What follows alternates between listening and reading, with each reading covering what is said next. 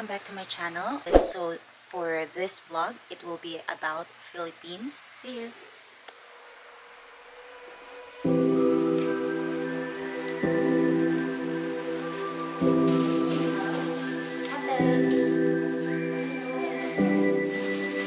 We're traveling with our kids.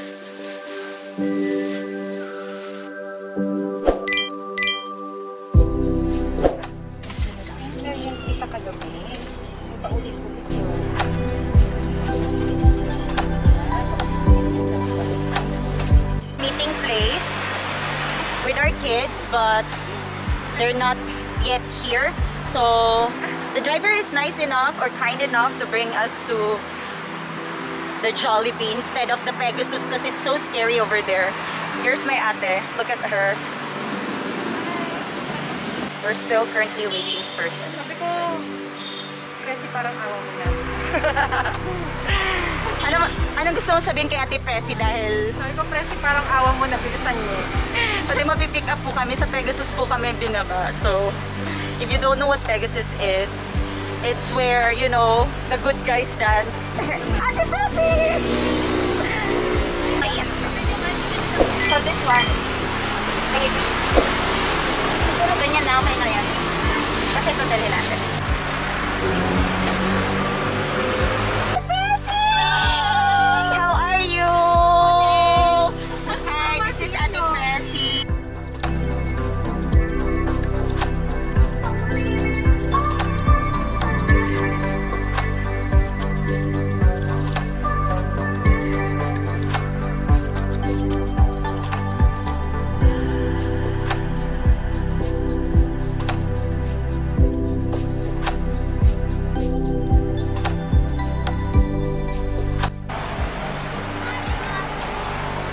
So our kids are not used to going out or travel, so that's why we are bringing them to wherever we go. Yeah. Yeah. It's okay, Kuli. This is Kuli's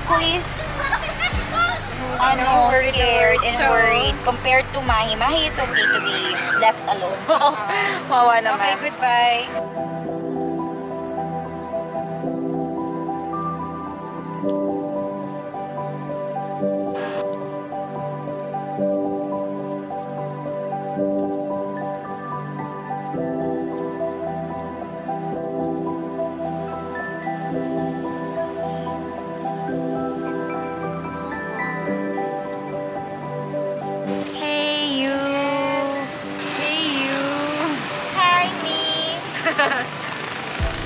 Look at them. They're exploring the whole launion. Is it launion na? Yeah, it is. I think so. Or no, San Jose. Ay, ewan ko ba saan to? Where are we? Init. Naku.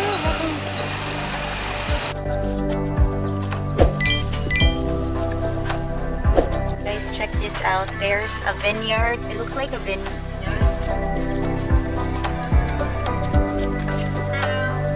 So we have to stop now to eat. Look at Ate, so pretty. Hello. Hi. And the twins and Ate. Come on, let's go out. Let's go, twins. Super. Thanks to the sponsor of the hat, I won't get toasted that much because of this hat. Struggle is real. Yes, struggle. When you travel with your kids. Sorry guys, you can't barely see me because I'm trying to survive the heat stroke. Wow, the heat stroke. But you know what? Look at our path. Oh wow, the water is so clear. Wow, be careful lang. And wow, these are these grapes, Ate? This is so nice. Ang cute. Struggle is real. Struggle is real because of the heat of the sun, but we are enjoying this place. It's really hot. I think it's around 35 to 40 degrees Celsius. So good luck naman. So look at them and the kids. Baka ano mo yung ito.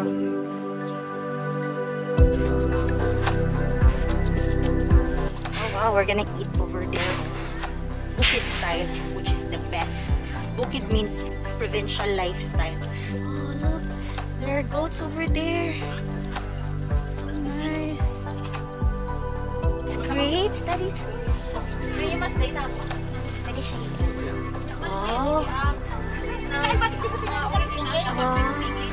So, these are good. These guys. These are literally so, kilala na po ang iboboto natin, ha? Dahil po kay Mayor na nabubusog naman po tayo, no? Umabot naman sa barangay natin, di ba? Ay, dyan. Kulang pa po yung cash. Wala po yung cash. Ilang po na kaming di kumakain ng maayos. Grabe. Ngayon lang. Pinoy talaga kayo. Busog na nga kayo. Gusto pa ng po yung cash. farm namin. Kailangan ng pondo. Ay, may farm na pala kayo eh. Pakibalik na po. Kailangan namin ng irrigation. Ang dami. Sana hindi ko na lang kayo tinanong na huwag na kayo bumoto, ha?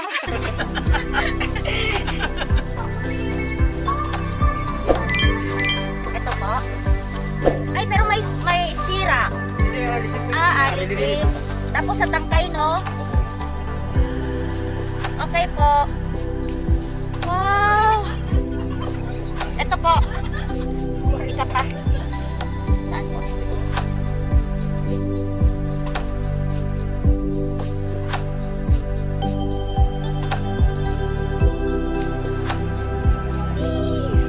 Asaan po?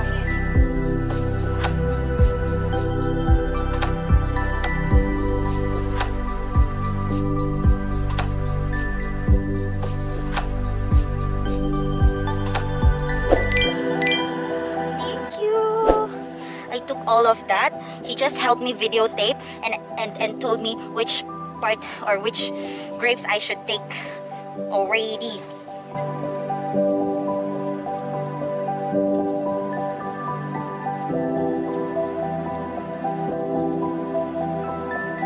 The goats here. Over there are goats, so this is how you talk to them. See? Again, I'm gonna ask them how they are doing during the pandemic. See? That's how you talk to the goat. They are. Aww. So see, I'm so good with talking to the animals. There you go. Another goat. And that's it. Let's go back. I'm done eating already. I'm a little bit full. I am done. Now I'm talking to them, asking them how are they during the pandemic. Okay.